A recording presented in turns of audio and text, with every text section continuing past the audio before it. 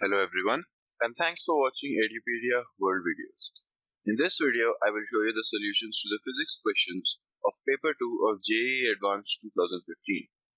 I will solve the problems as they appear in code 1. Let's look at the next question.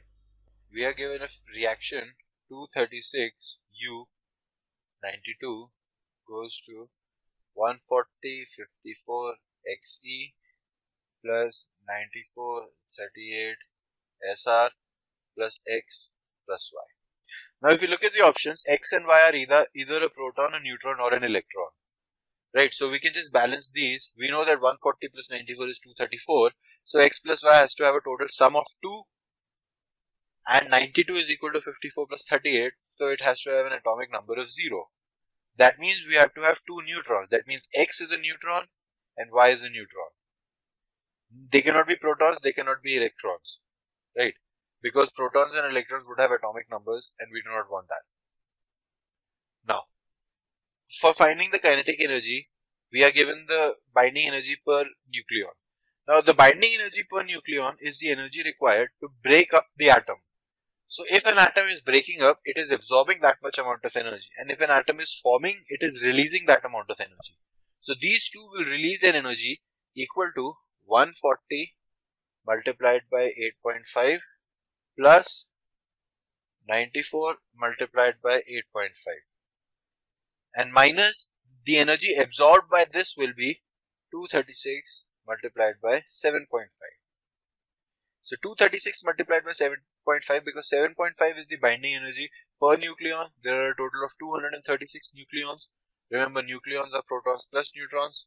So this is the energy absorbed, this is the energy released. If you calculate this, it will come out to be 219 mega electron volt.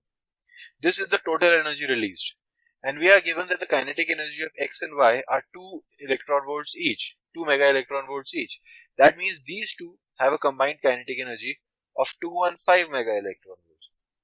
We see that all the four options have the sum equal to 215, but we know that A and D can be the only correct options because X and Y are neutrons. Now, let's look at another thing. Kinetic energy can be written as P square by 2m. So P is proportional to the energy multiplied by the mass.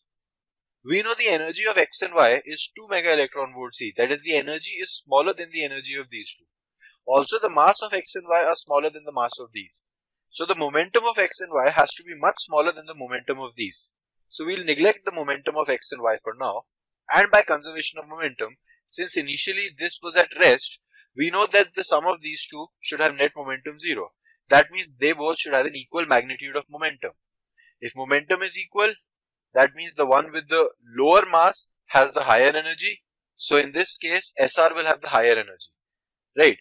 P square by 2m. If P is the same, then if M is lower, then energy is higher. So SR will have the energy 129 and XC will have the energy 86. They could have some other, but those are the only options given to us. So my answer to this question would be option A. Thank you for watching Edupedia World videos.